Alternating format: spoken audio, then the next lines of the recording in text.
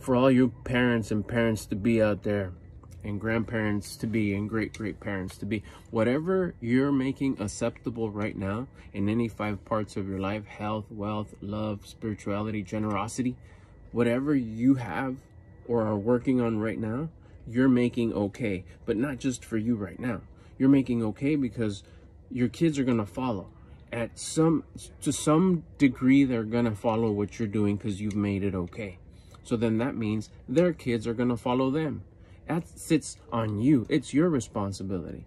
So if you're having any of those parts, health, wealth, love, spirituality, generosity, not doing 100% of the version of you that you think should be tip-top, at the top, if you're coming short on any of those, you're making it okay for them, for your kids. And your kids are going to have kids maybe, and then they're going to watch them, and they're going to do the same thing. And then their kids are going to watch them and do the same thing.